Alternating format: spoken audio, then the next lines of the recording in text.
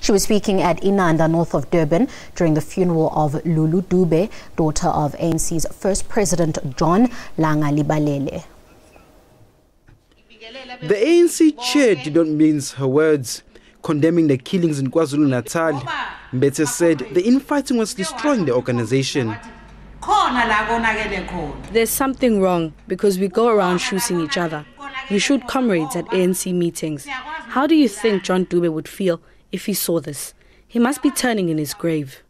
Calls were also made to defend the ANC legacy. As the current generation, we need to defend the legacy of Dube. We must not just defend it, but protect it as well, so that we can go forward. The IFP leader was also there to pay his respects. Her life will always be part of us. I say go well, Dube, and rest. And a great loss to the family. Gogo, to us, you have personified family heirloom that we're extremely proud of.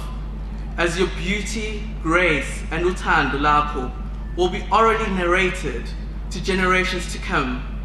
Lulu Dube died last Friday after suffering a stroke. She's survived by 3 daughters, 2 sons, 13 grandchildren, and 2 great-grandchildren.